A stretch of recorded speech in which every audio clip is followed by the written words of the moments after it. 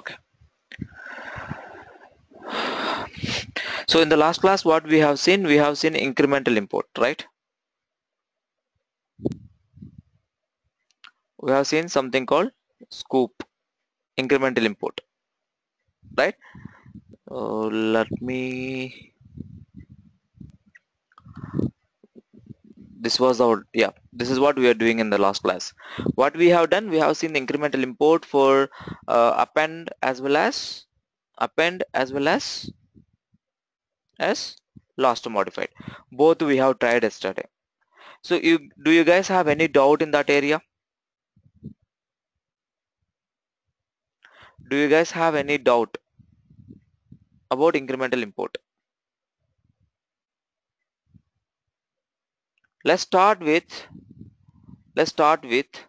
export. Let's start with export. How to export the data to MySQL. Okay, let's look at, guys. So what is the preconditions? As already we discussed how to export to the MySQL. So how to export to MySQL? How to export to MySQL?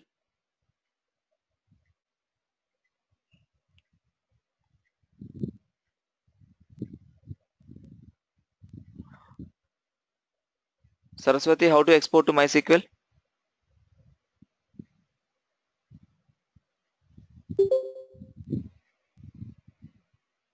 Can anyone tell me how to export to MySQL?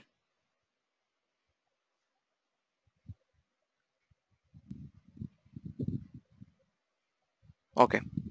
Same we can use, Ravi, I think. So as we used import, import, the same way we can use export command also. So what's the Just I'm guessing. yeah, what is the precondition? We already discussed about export. What is the precondition? Anisha, if I want to export something to MySQL, what is the precondition?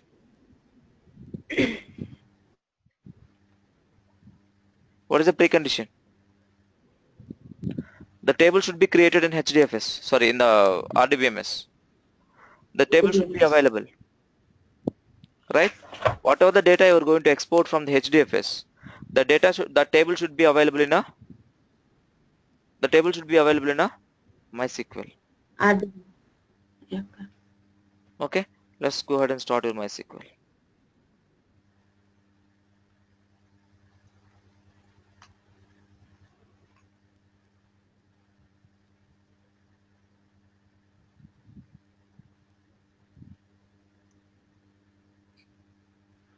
Ravi,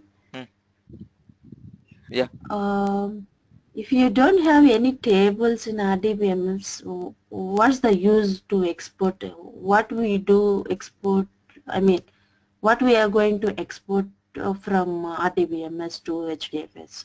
Not export is from HDFS to RDBMS. We are importing is RDBMS to HDFS. We are talking with respect to HDFS, right? When you're talking with respect to HDFS, with respect to HDFS, you have RDBMS here, Okay. and you have a HDFS here.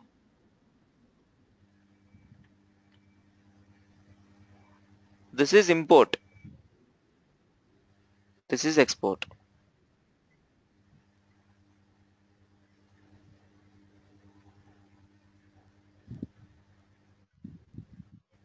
Understand? Yeah. Now tell me your question. No, just if you import HDFS to RDBMS, until now we are seeing export only, right? Not No, we are not doing any till today we have seen import. Sqoop import. import. Okay, okay, Sqoop import. okay, okay. And export, if you are exporting some data from HDFS to RDBMS, Mm, the table should be there in RDBMS, right? correct. Okay, now I understand. Okay, look at guys here, even the document which I have given to you, you guys have it. So I think everyone is, you guys are very much clear about import all tables, import options table. These are all you guys are, I hope you guys are very much and also you guys have told me that you guys will try the Hive import. So I don't know how many of you tried or not. I don't know how many of you tried or not.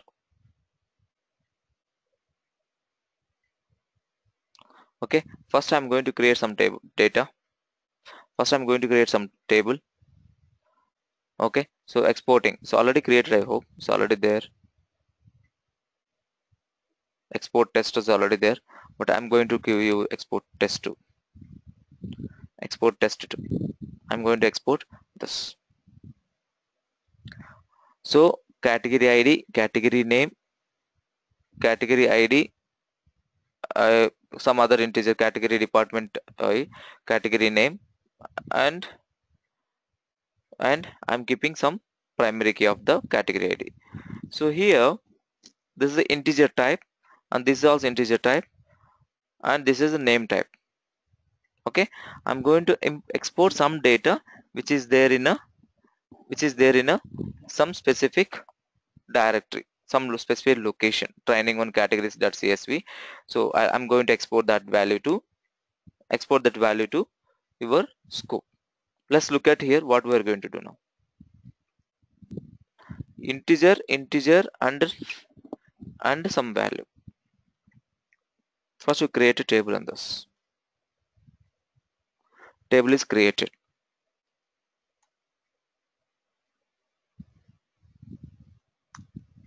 Okay, table is created with the int and character. Now I want to export from HDFS to RDBMS. I'm doing export option. I'm exporting from RDBMS to HDFS to RDBMS, right? What should I do? In my HDFS, I should have a data. In my HDFS, I already should have a data, correct? Because I'm doing from HDFS to RDBMS. No, I should have a data in a HDFS.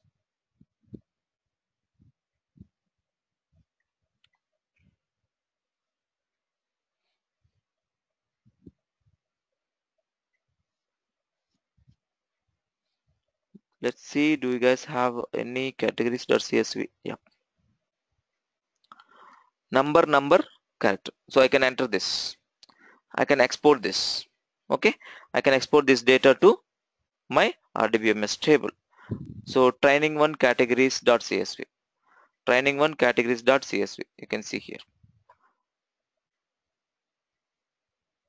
Training1 categories.csv. Look at guys here. The command to export, Sqoop Export, and connection URL. You know that username, password, and table name is this. I'm going to export to this table.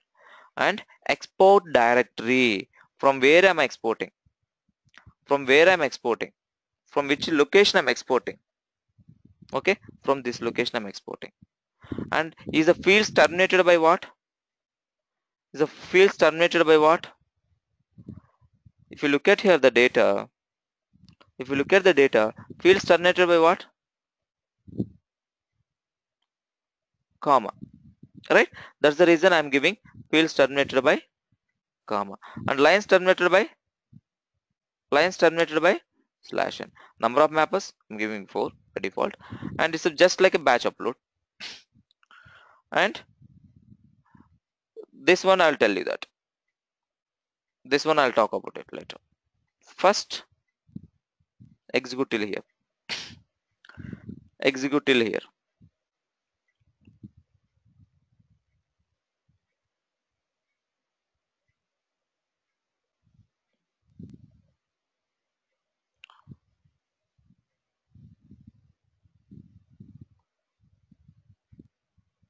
And before that, please check is there any data in this. Okay, to make sure that we don't have a data in this.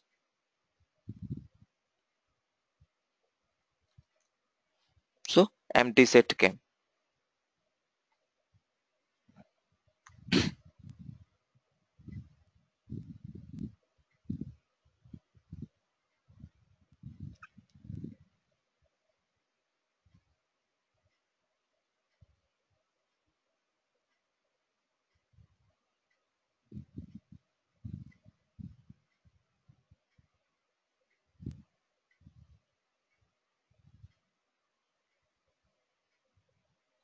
Try look at here. Total input path 1, total input path process, number of splits are 4. You can see the logs.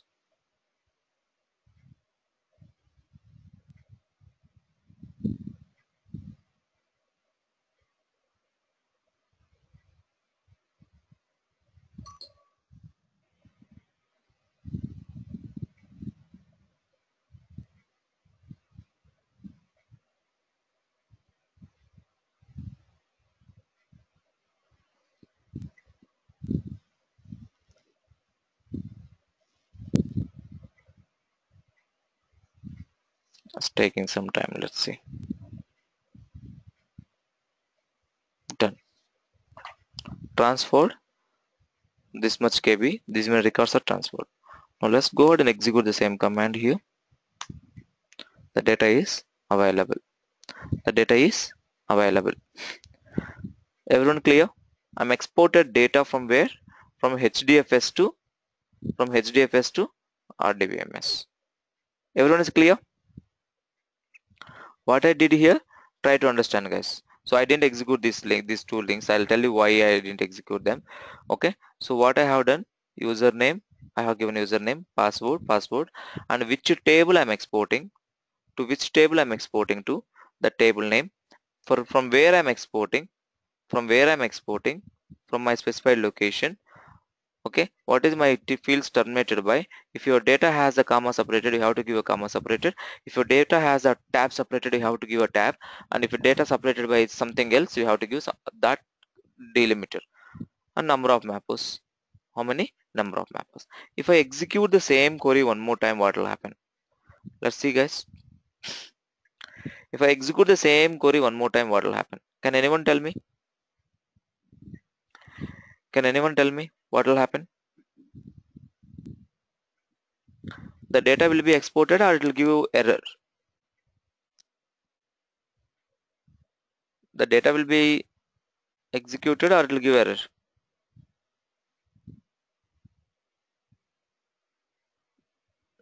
Oh, sorry, I in the think wrong. it executed, Ravi. No, no, I have given the wrong place. Okay, it will execute. It will execute. See the description. See the description. Category ID is what? Primary key, no? Yeah. Category is the primary key. So will it take the same data one more time? Will it take the same data one more time? Look at.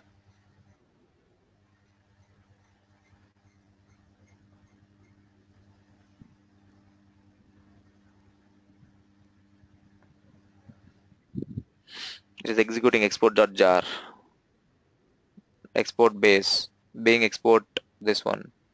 And it's static loader class. And it is telling that.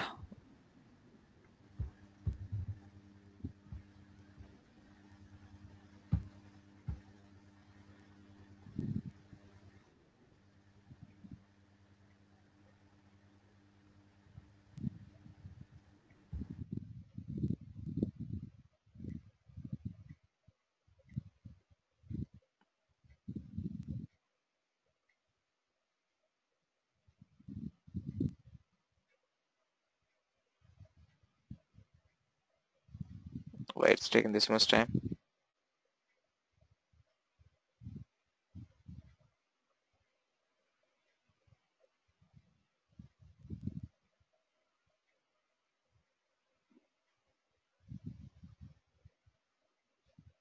How come it's 100% mapper? Sorry. It's a primary key, right?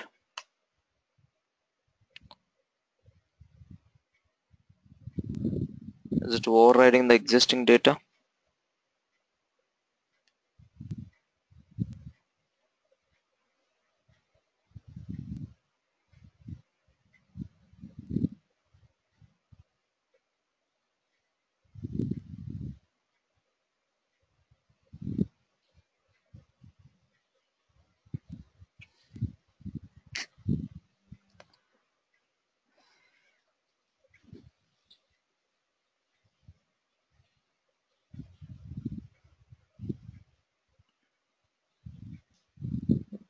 So it's hanged or it is still going on? Okay, so actually it seems that it's failed because the data is not uploaded here.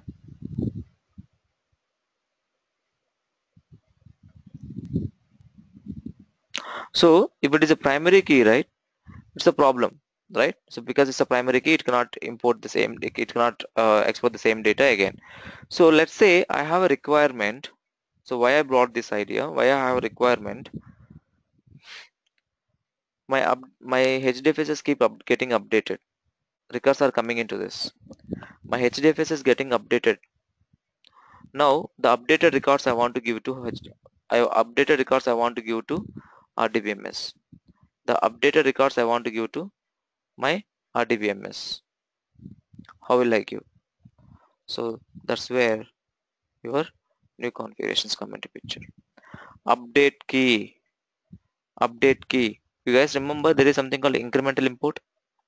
Similar way here, which key I need to take?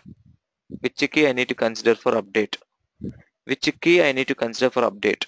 This key. If any updates are there, you take into this. So what type of mode? Look at guys here. Update key. An anchor column to use for updates. Updates in where?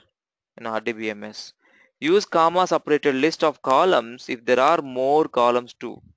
If you have more columns, you give column 1, comma column 2, comma column 3. Column 1, comma column 2, comma column 3. Here. Column 1, comma category ID, department ID. You can give that. You can give that number here. Next. Update mode. What type of mode? What type of mode I need to update? It should allow only updates or it should allow only inserts? What type mode? Or it should allow both? There are two type of modes. One is update only. Other one is allow insert. Update only. It will update the records. If any record is updated, it will update only those records. Allow insert. It will allow the newly inserted records as well. It will allow the newly inserted records as well. Understand? Understand what I'm trying to say?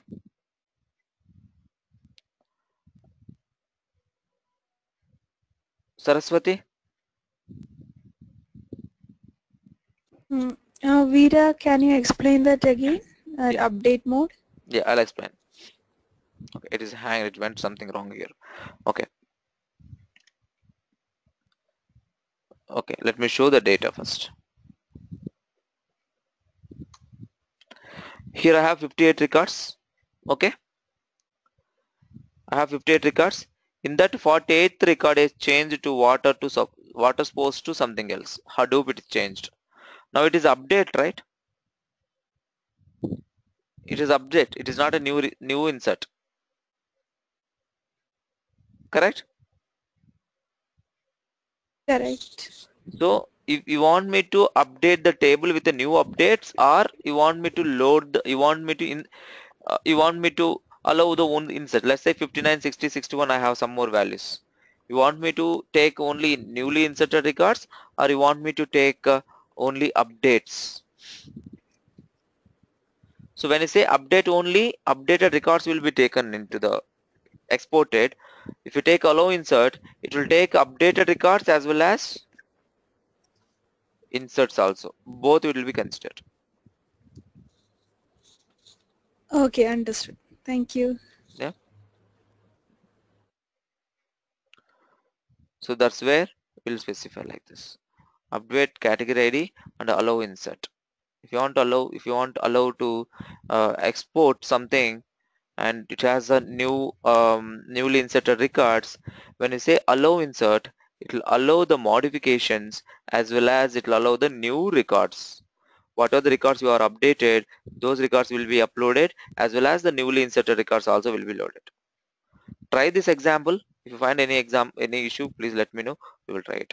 So how many of you tried Hive? I ask you to create a table with a Hive. How many of you tried? How many of you tried? Please try them and let me know, else we will also do one more time. Okay, the next option guys, the next, input null string. Input null string, what needs to be done? Let's say, Ravi, yeah, yes Saraswati. this updated, yes, updated one, when you are doing export, Hmm. that updated, how do you know that table is updated or newly inserted the data into the table? How do you know? Is there any particular process is there? How do you know to update the table? How Okay, can we know? so not we, when you're uploading that, when you're doing that task, right? Do you understand what I'm asking? Yeah, I understood what you're trying to ask. So when you're updated, not the allow insert. Yes, Allow insert means I can understand the new records are there. I can insert. Okay. So update. How the update is getting? How will it will be knowing it? That's your question, right? This one only your question, right? yes, yes. Update mode. It's a updates only. You're telling updates only. No, How? actually, it's my database. Yeah, go ahead, Saraswati.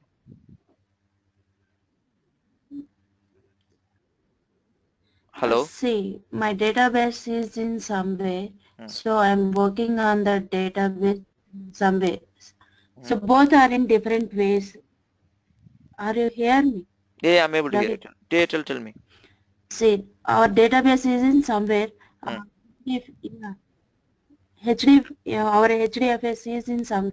Hmm. So some updates are going in that database. Hmm. So in HDFS people, how do you know that updates?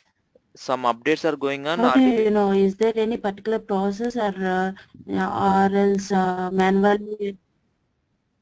Okay. Yes. Let me try to understand your question correctly. You have a database here. You have a database here.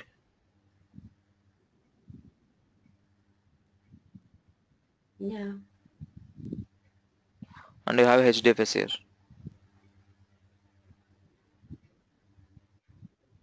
This is your table. Let's say I have taken as a table. Okay.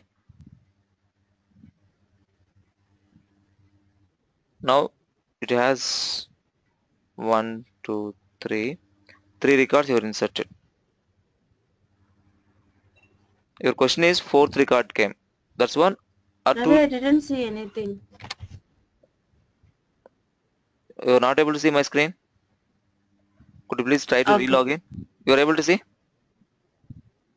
Yeah, now I am able to. I think some delay is there. Yeah.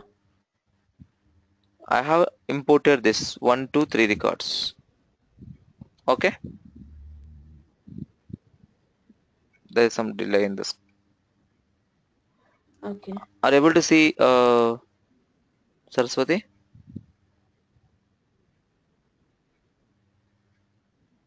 Yes, I am able to see Ravi. Okay. Now your question is that I have inserted new records. How we will come to know the new records are there or not? That's your question.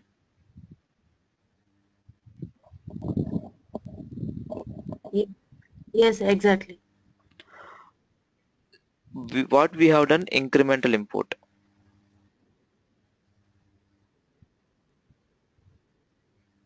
It is a job. It is a job.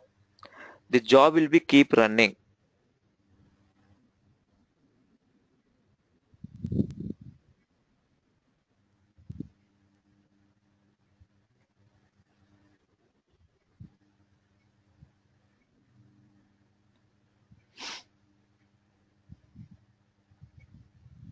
Via some scheduler.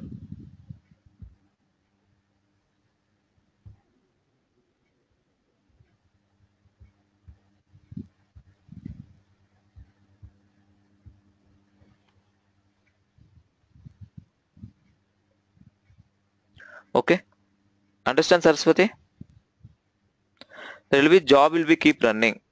So whenever it finds Yeah, now I got it. So whenever it find the new records, it will fetch. You no need to do anything. You first need to specify. First you need to specify the incremental import parameters. I think it is not there here. Yeah, I can show you here. You just need to specify these parameters and just leave it. It will automatically get. It will automatically get scheduled. I mean, it will automatically get executed. It will always look for the newly inserted records or any records are updated.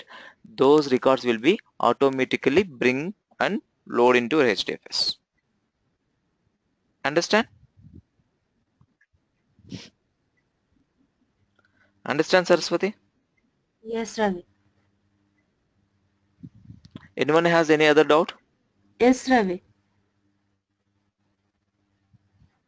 Veera, that then how does this incremental import job looks like? Is it just this query or it has some other parameters? It's just a query, and if you want to pass any parameters, you can pass the parameters. I have shown sometime before. It will be like this. I mean, these are all, you don't need to worry about all those things. Most of the time it will be query like this. Only this query. Only this query. So how do we pass the parameters If you want to pass any in this parameters, query? these are the parameters. While executing this job, the job will expect one or two parameters. Whatever the parameters you want to pass, you can take. Or if you want to pass something like a date and all those things, date and time. So the date and time anyway you can get from the Linux environment. What parameter you want to Okay. pass? Yeah, the last modified parameter. No, that you will not pass. Okay, that what we will do, as I said before, you will get query here. Let's say last modified value, updated day. Let's say you will be executing the script, the querying that, or you will be reading from the file and you'll put into this value. You'll be doing that. Then this last modified value will be making use of where is incremental. Okay, we didn't do this here. What you will do, you will give here. Let's say the last modified value I have given, last value I have given here, right? Instead of this value,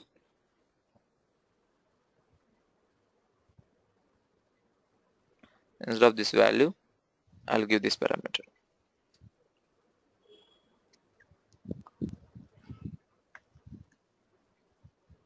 Like this will give.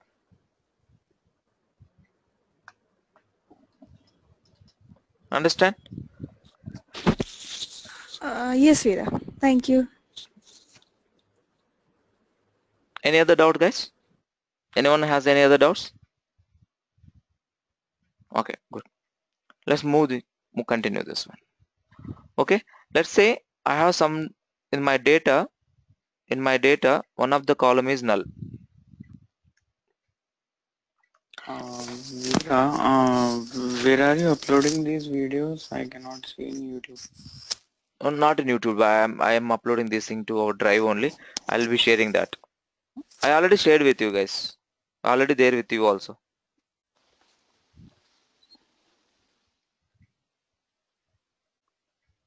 Okay. Okay. Look at here, guys. Let's say the 48 column is empty. There is no value here. It's just an empty record. Okay. There is no value. Or 32 record. It's empty. There is no record. If there is no record in your data, what will be in your database? It will be null. It will be in a null in the database. Correct? It's a null in the database. Yes or no, guys? Yes, no, maybe. If you don't have a data into your HDFS, any column, that value will be null in the RDBMS. Now, you don't want to keep it as a null. You want to keep it as some other value. You want to keep it as other value. Let's say the string, normally it will go as a null, right? You want to say some character like NVL or NAL or something else you want to keep. So we'll make use of that parameter. We'll make use of that parameter.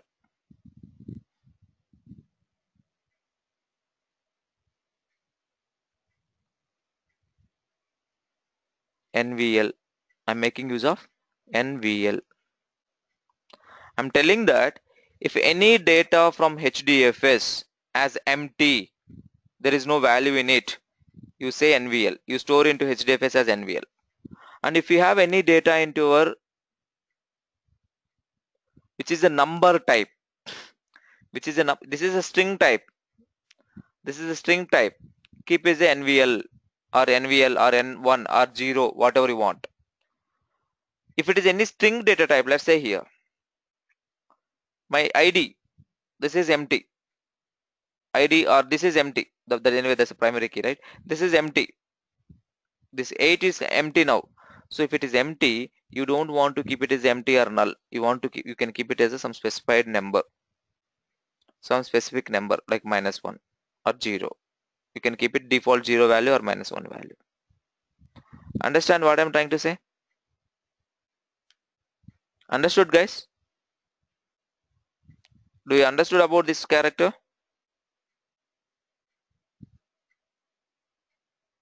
Yes, no?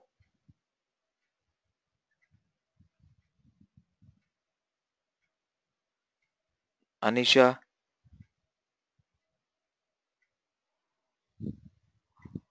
Yes, Vera, understood. Okay, so you guys try these examples. Anyway, this document I already shared with you guys. You tried this. Okay, if you guys are not able to do it, and let's say tomorrow we will be tomorrow is the last day we are going to do with the scoop, because we have done so many examples, and tomorrow we'll be completing the scoop. What I'll be doing tomorrow, I'll be executing all of these commands one more time. Okay, like export I already did. So export update you want to see, I can show you update, and the null value this, and hive table. So these three things you guys take it as an exercise. First you guys take it as an exercise and try it. If you guys face any problem, we'll execute. Otherwise we can move to the next topic. There is something called scoop job, which we need to talk about it. So most important thing, scoop job. So we'll discuss about the scoop job and we'll be completing scoop tomorrow. Understood? Tomorrow's we'll be discussing about a scoop job.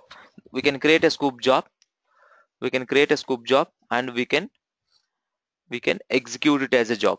So what is the scoop job? I'll be showing you tomorrow. Clear? Clear, guys? Yeah. Yeah. That's it for today. And thank you. Thanks for your time. Have a great day. Yeah. Vera, Tell uh, me. in that Sqoop folder in the drive, I can see only 4 videos. I think yesterday After that, video is missing. Only yesterday video or 4 videos only? Let me check You if I miss any uploaded the video. old videos, I think. Let me see if I miss any video, I'll upload them. Okay. I think last week's videos are also missing. Is it? I'll check. I'll check. Oh, okay. You uploaded the 2016 videos, I checked.